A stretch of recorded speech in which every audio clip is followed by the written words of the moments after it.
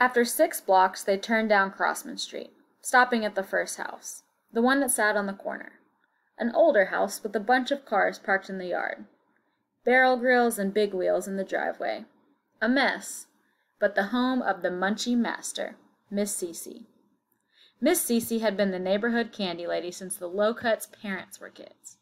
She was known for making sure everybody got a fair shot at sweet treats, because she knew not everybody could get to the corner store. There wasn't one on the corner of Crossman. Actually, there wasn't one within 5 blocks, so she had to be it.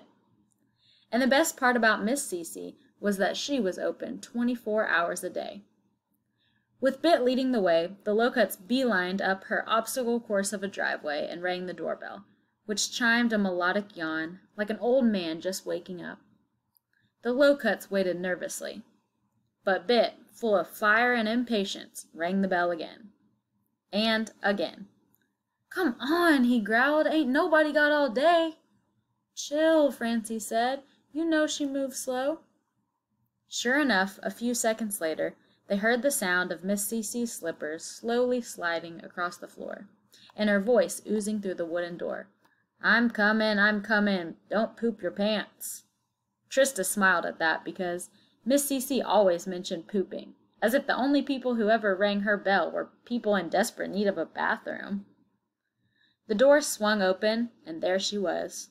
A small lady, jet black wig sitting on top of her head, like a hat she'd purposely cocked to the side. The hair was too dark, especially compared to the few silver hairs springing from her chin. She wore a turquoise sweatsuit, the sleeves and legs cut off, threads hanging like a blue-green spider web. Her ankles were swollen, and so were her cheeks. If it weren't for the hair and the bumpy freckles, her face would have looked like a baby's. Her voice, on the other hand, sounded like a truck engine. "Look who it is, Eeny, Meeny, Miny, and Mo," Miss Cece said, pointing at each of them. "What y'all want?" "Well," John started, because John was usually the one who spoke for the crew, the nice one. He dug in his pocket, opened his hand, showing all the silver and copper. "We got 90 cents, and—" "We need candy, Miss Cece," Bit blurted. Then, clapping his hands together, he repeated, "We need candy." "Bit!" Francie's voice was a warning to calm down, but Bit's ears didn't hear it that way. "What? We do, and we in a rush." He tapped his wrist where there was no watch, checked it like checking a pulse. A live one for sure. "Don't be rude," Trista said, calm. Like, too calm. So calm that even Miss Cece took a step back. Bit quieted down. Huffed, rolled his wrist, and muttered, "Go ahead, John." "We got 90 cents, and we need as much candy as you can give us," John explained. Miss Cece looked at the 4 of them, a stair-step from John, the tallest, down to Bit. "Do I want to know what y'all up to?" she asked, and they just looked at her like she hadn't asked it. Like she hadn't said anything, so she acted like she hadn't said anything either. "Wait right here." The thing about Miss Cece's house was that kids could never go in unsupervised. Even though she knew them and their parents, she was always very careful about young people in her home buying candy, because it was basically the plot of every abduction story she'd ever watched, and she didn't want people thinking she was doing that, because she wasn't. So the Low-Cuts had to wait at the door another few minutes until Miss Cece returned with a small card table. Then she set the table up outside the house, then pulled boxes of candy from a small closet right by the front door, where most people would hang their coats. She set the boxes up on the table. "Okay, today in the penny, nickel, and dime categories, we got the old stuff." "You always say that when we come here. Don't nobody want no stale candy, Miss Cece," Bit said, fighting himself to cool his tone. "It's not stale, Britain. It's just older styles of candy, like how them Michael Jordan sneakers y'all be paying all that money for keep getting remade. That's what this is. Retro candy. Hard to get and used to cost only a penny apiece when I was a little girl, but I gotta charge y'all 4 cents more. Attitude tax." Bit cocked his head. Miss Cece cocked hers right back. "Let that be a lesson, son. Plus, everything costs more over time."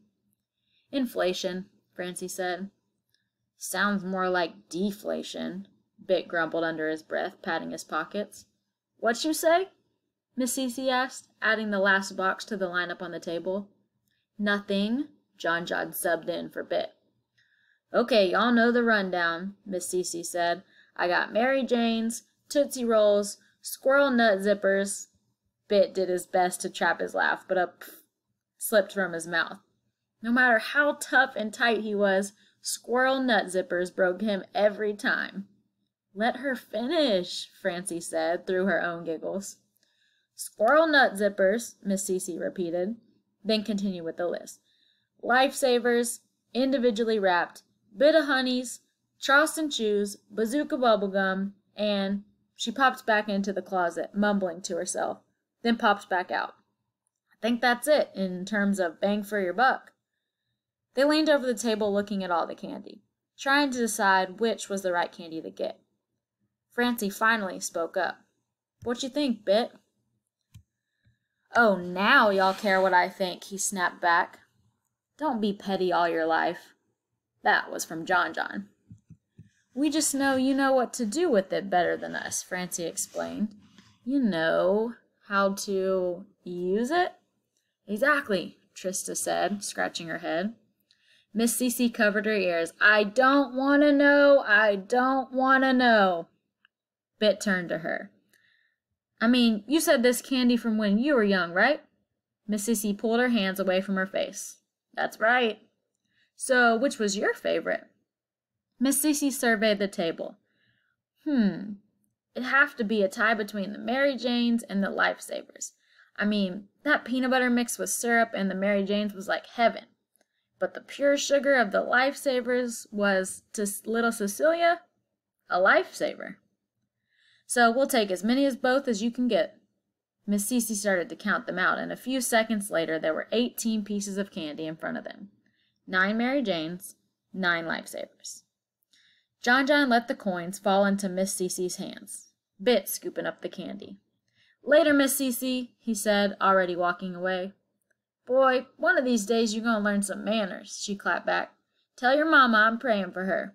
Matter of fact, I'm praying for all your mamas, knuckleheads.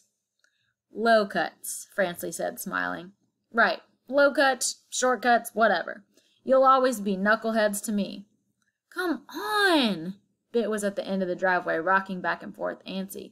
We're running out of time.